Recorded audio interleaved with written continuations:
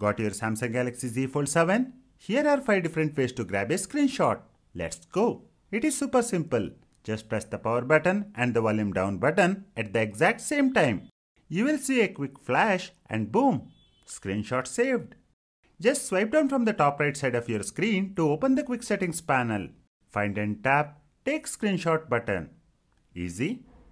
Just pull the little handle on the side of your screen to open the Edge panel.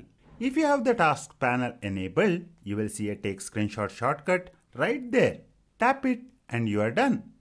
Just swipe the side of your hand across the screen from left to right or vice versa. It works like a charm. Just make sure the gesture is enabled in your settings. And finally, the flex mode. When your phone is folded into an L shape, you will see a special toolbar on the screen. Just look for the Take Screenshot icon and give it a tap. It is perfect for capturing content while you are multitasking. Thanks for watching.